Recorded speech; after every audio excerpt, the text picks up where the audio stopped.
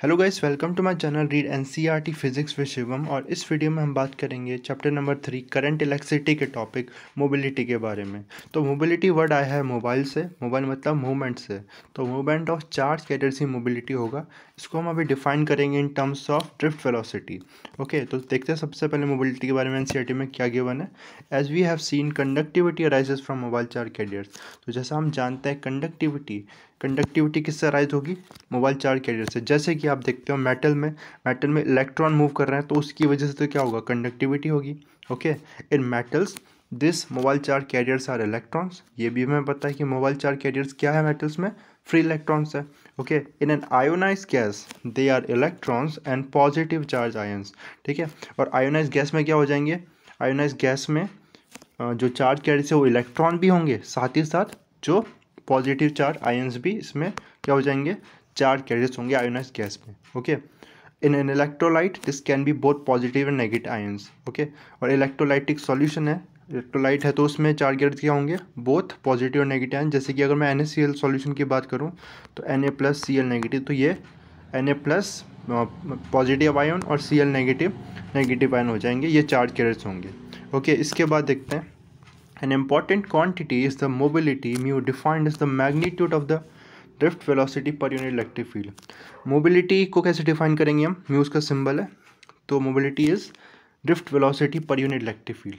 कहने का मतलब अगर यूनिट इलेक्ट्रिक फील्ड है तो कितनी ड्रिफ्ट वेलोसिटी है, जो भी हमारा चार्ज कैरियर, जैसे कि इलेक्ट्रॉन की अगर मैं बात करूं तो अगर मैंने one unit electric field apply करी तो इस इलेक्ट्रॉन की ड्रिफ्ट वेलोसिटी क्या है, कितनी वेलोसिटी है, कितनी ये ड्रिफ्ट कर रहा है, किस स्पीड से ये ड्रिफ्ट कर रहा है, उसी को हम क्या बोलेंगे? मोबिलिटी।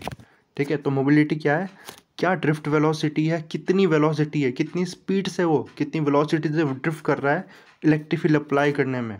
ठीक है, कितनी स्पीड है बेसिकली, तो ये है हमारा मोबिलिटी। कितना मोबाइल है वो। ठीक है, जब ज़्यादा मोबाइल होगा तो ज़्यादा ड्रिफ्ट वेलोसिटी होगी पर यूनिट इलेक्ट्रिक फील्ड में। ओके, तो आई होप ये समझ में आपको मोबिलिटी क्या है। तो ऐसा unit of mobility is metre square पर वोल्ट सेकेंड। ओके, तो देखो बहुत ईजी है, डिफाइन भी करना है इसको, इसकी यूनिट को देखना। इलेक्ट्रिक फील्ड की यूनिट क्या होती है? इलेक्ट्रिक फील्ड की यूनिट इज वोल्ट पर मीटर। ओके, वोल्ट पर मीटर, वोल्ट नीचे मीटर ऊपर। ओके, एंड वेलोसिटी की मीटर पर सेकेंड। ठीक है, तो देखो मीटर स्क्वायर वोल्ट सेकेंड आ रहा है इसकी unit. Okay, and is 10⁴ of the mobility in practical units. तो प्रैक्टिकल यूनिट कितनी है? ये सेंटीमीटर स्क्वायर पर वोल्ट सेकंड में हो जाएगा, क्योंकि मूवमेंट बहुत कम होगा ना, इसलिए प्रैक्टिकल यूनिट इसकी सेंटीमीटर स्क्वायर पर सेकंड है। अब आप कन्वर्ट कर सकते हो मीटर स्क्वायर को, अगर सेंटीमीटर में कन्वर्ट करें तो 10⁻²। ओके, और स्क्वायर है तो 10⁴। तो मीटर स्क्वायर पर volt second is equal to 10⁴ centimetre square volt second, है ना। तो ये यूज़ करते हैं हम, centimetre square volt second, this is the practical unit. Okay, mobility is positive, mobility हमेशा क्या रहेगी? पॉजिटिव लेंगे हम। ओके, एंड इसको देखो। Okay, drift velocity. अब ड्रिफ्ट वेलोसिटी का फॉर्मूला हमने पीछे देखा था, ड्राइव किया था। ठीक है, तो पीछे प्रीवियस वीडियोस देखना, तो उसमें आपको ड्रिफ्ट वेलोसिटी का फॉर्मूला हमने डिराइव किया था, तो वो देख सकते हो आप। ओके, तो drift velocity is what? Is equal to E τ/m times E। ठीक है, E क्या है इसमें? इलेक्ट्रॉन का charge. Okay, tau is the relaxation time, average time interval between successive collision. ये हमने डिटेल में बात की थी प्रीवियस वीडियो में। Okay, electric field, this is the electric field applied, and m is the mass of the electron. Okay, this is the formula of drift velocity. और देखो mobility का फॉर्मूला क्या है? V/E। So will divide this by E, so what will get? The drift velocity, mobility of the charge carriers और the electron is E τ/m। So mobility का formula क्या आ गया? E τ/m। And देखो इसमें, यानी कि E तो क्या हो गया? कांस्टेंट है, charge of electron, mass of electron is also constant. Tau किस पर डिपेंड करता है? टाउ देखा था हमने, जैसे कि अभी आगे देखेंगे भी, टेम्परेचर पे डिपेंड करेगा। ठीक है, टेम्परेचर बढ़ने पे रिलैक्सेशन टाइम क्या हो जाता है? रिलैक्सेशन टाइम टेम्परेचर बढ़ने पे डिक्रीज हो जाता है। ओके, तो इसको भी हम डिटेल में बात करेंगे जब रेजिस्टेंस का बात करेंगे ऑन टर्म्स ऑफ टेम्परेचर। ठीक है, तो मोबिलिटी का ये फॉर्मूला हो गया। ठीक है, ओके, एंड एक और बात देखो, इसमें कंडक्टिविटी अगर कैसे डिपेंड करेगा, जब हम निकालेंगे इसको कंडक्टिविटी, तो कंडक्टिविटी का फॉर्मूला जब आ जाएगा तो मोबिलिटी के टर्म्स में N/μ, ओके, E, इस तरह से कुछ आ जाएगा। ओके, सो जो कंडक्टिविटी होगी, कंडक्टिविटी किस पर डिपेंड करेगी? मोबिलिटी पर डिपेंड करेगी। जितनी ज़्यादा मोबिलिटी होगी चार्ज कैरियर्स की, उतनी ज़्यादा ही क्या होगी? कंडक्टिविटी होगी।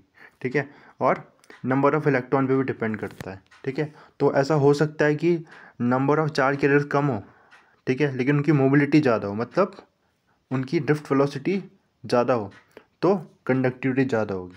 ठीक है, और ऐसा भी हो सकता है कि नंबर ऑफ़ चार्ज कैरियर्स कम हो, okay, number of charge carriers कम हो और मोबिलिटी ज़्यादा हो। ठीक है, तो दोनों ही फैक्टर पे डिपेंड करती है। ठीक है, नंबर ऑफ़ चार्ज कैरियर्स पे और मोबिलिटी पे। मोबिलिटी ज़्यादा होगी, drift velocity per unit feet ज़्यादा होगी, तब भी क्या होगा? कंडक्टिविटी ज़्यादा होगी, और नंबर ऑफ़ चार्ज कैरियर्स ज़्यादा होंगे तब भी कंडक्टिविटी ज़्यादा होगी। ओके, आई होप मैंने आपको ये पॉइंट क्लियर किया होगा। ठीक है, फिर भी आपको कोई किसी पॉइंट में कोई कन्फ्यूज़न है या कोई मेरी मिस्टेक होगी एक्सप्लेनेशन में, तो प्लीज़ कमेंट सेक्शन में बताना। ठीक है, लाइक करना इस वीडियो को अगर आपको ये वीडियो समझ में आता है, और शेयर करना अपने फ्रेंड के साथ, ताकि मेरा चैनल ग्रो कर सके और मैं आगे वीडियोस बना सकूं। ठीक है, और नेक्स्ट वीडियो में हम बात करेंगे इम्प्लीमेंटेशन ऑफ ओम्स लॉ। तो अगर आपको वीडियो का नोटिफिकेशन चाहिए तो बेल आइकन को क्लिक करना। Thanks for watching.